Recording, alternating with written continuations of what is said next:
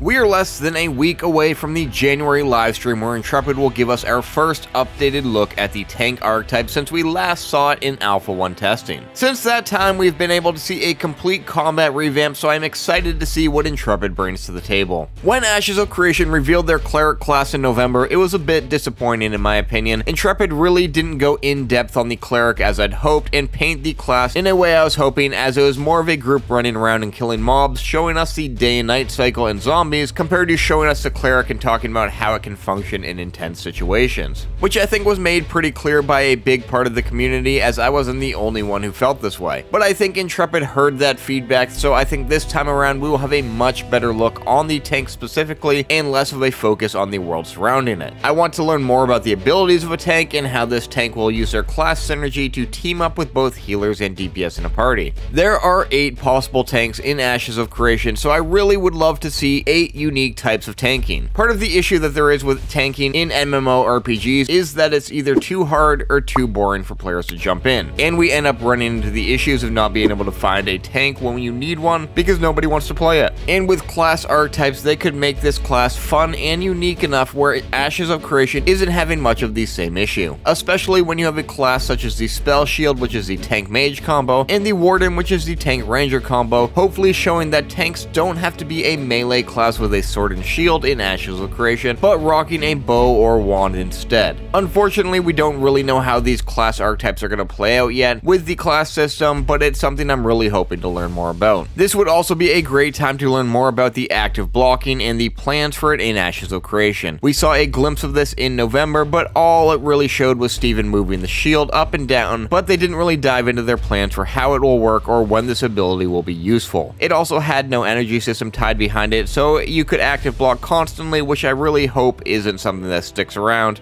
I would like to see this ability be used more in a skill-based aspect, having players need to time the boss's abilities and land the block right at the right second to reduce the most amount of damage, and any seconds after that would reduce the damage absorbed significantly. Maybe even have it being something that could be upgraded in the weapon skill tree for the shield to increase the absorbed damage. This would be a really fun aspect, especially when used against other players in PvP. And yes, PvP is a big part of Ashes of Creation, and with 8 different tank classes and long leveling times, they'll want all classes to be viable options, so I would love to hear Intrepid talk about how exactly they're going to make the tank useful in PvP situations going up against other players, and if changing that secondary archetype would be a more viable option when jumping from a dungeon to an open field siege. I could see tanks being the ones pushing the siege weapons where they are able to take more of a hit and absorb more damage, but otherwise tanks are normally low damage dealing, high damage taking, not making them ideal for most PvP situations, so I'll be curious to see what Intrepid will do with them. Lastly,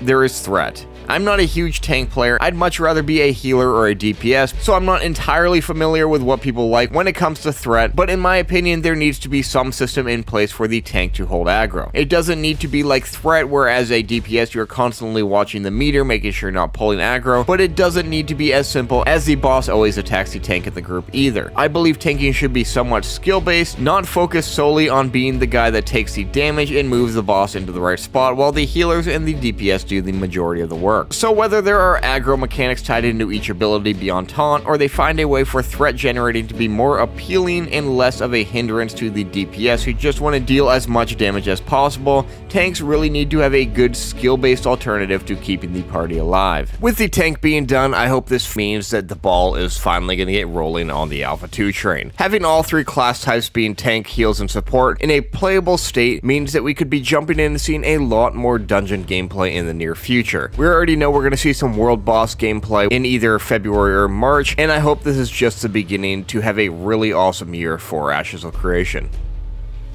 What are you hoping to see from the tank reveal in Friday's livestream? Drop a comment down below, and if you're new to Ashes and have yet to create an account, feel free to use my referral link in the description below where you can jump in on the forums, buy some cosmetics, or just hang out until you can finally step foot into the world of Vera. Otherwise, be sure to hit that subscribe button, click that thumbs up, turn on the bell for notification, and stay tuned for a lot more to come.